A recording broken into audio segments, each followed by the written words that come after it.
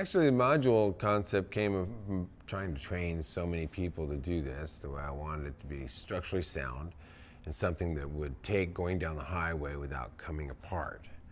Most of modern construction is on the basis of if nothing jiggles and nothing shakes, the sheetrock on the inside will hold the stud one stable, and the hardy plank on the outside will hold the stud stable, and everything will be good. But we're going to take this house down the road at 60 miles an hour. So we add extra elements that create a module that allow us, because of the many times we had to cut these things out and change them, move them and stuff, allow us to just pull 2 screws off the bottom and 2 screws off the top and move the frame element that holds a window or holds a door and move that upwards or downwards in the wall to be able to accommodate wiring or a floor plan or something that we didn't think about or feel until we walked through the space. I like to build organically, and a lot of times if you just build something, say, okay, that's it, we're done, we're not going to do anything else to change it. It's like, oh, it just nags at you the whole time. Yeah, yeah, and there's definitely things sometimes like you can get a door that just feels a little too close to the edge or a little bit too close to the center or whatever, and it just doesn't feel quite right. You get it up and you know right away it just doesn't, it's not sitting with you right. So that's really big. The other thing we've done is we push the header, which is the structural unit of the module, push that all the way up to the top, so for maximum flexibility, so that even if we have to move the sill height or something, that's possible. We don't have to destroy the whole thing. We can cut the cripples out. And the cripples are the intermediates. We want to talk about the anatomy of the modules. And so the basic anatomy is from the outside, you've got the studs, which are the 2x4s that run all the way from the base plate, the bottom plate, all the way up to the top plate. Actually, in our case, they're not true studs because we rarely work with an 8-foot ceiling. Mm-hmm. We tend to work with 9-foot ceilings, and by definition, a stud is going to be accommodates for an 8-foot ceiling. It's pre-cut to have a top plate and another top plate above it and a bottom plate, and end up being 8 foot on the interior.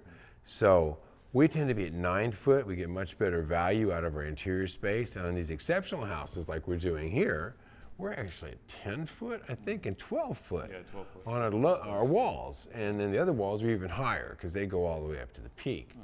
So we do break away in our framing technique from a lot of normal methodologies. And part of that's on the basis of, when he says stud, we might have a 2x12 that goes 14 feet up to the peak from the floor. And that's so that we get all the bracing we need to be able to twist and stuff and then block it. In other times we actually put a wall that ends at maybe 10, 11, or 12 feet and then join the very top part. The way we build determines how we frame as far as the type of structure we're doing, the type of roof we're doing. And this case proved with building these 2 houses, Mackie went with one style of building it and I went with another style. And these are to demonstrate some of the many variables on what's right. Yeah, so I mean, so the anatomy is the studs go from floor to ceiling. Then we've got I don't even know what you'd call that, but it's like the closer, the bottom closer, which creates the box. Then we've got the cripples on the inside, which actually space out the structural sill and the structural head of the window. And the cripples are short, so they don't run the full height, but they run up to support the bottom of the window sill, the structural sill, not the actual window sill, the finished window sill, but the structural window sill and the structural window head.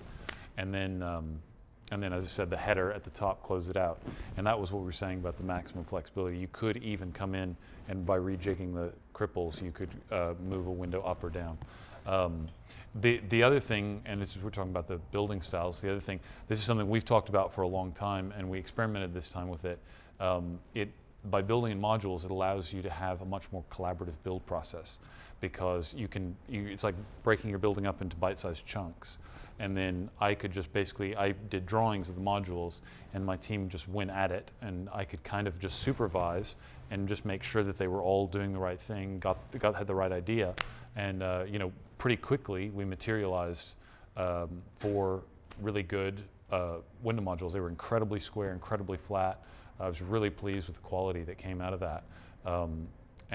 That's, you know, that's something, because in conventional framing, it's designed for a crew, a team, usually 2 guys, maybe 3 guys, and they'll frame up a whole wall, and you've got a kind of a head guy, and then he's got a cut man, or maybe there's a cut man and a runner or something like that. And so that works more towards somebody who's got very specialized skills and experience. This is a way to allow people who don't maybe have the best skills in the world to all collaborate on a building and come together with these parts. The other thing that I like about that is potentially someone like Zach, I know, has a few windows that he's salvaged. He could be building these modules in his garage and saving these up, just tilting them against the wall. And then when he's finally comes time to build his tiny house, he's got it sort of almost prefabbed. And this is something we've been talking about for a while. The potentials are big. We could actually be shipping these, putting these in shipping containers, and have like a prefab house that arrives at somebody's house. All that's very cool possibilities with the module.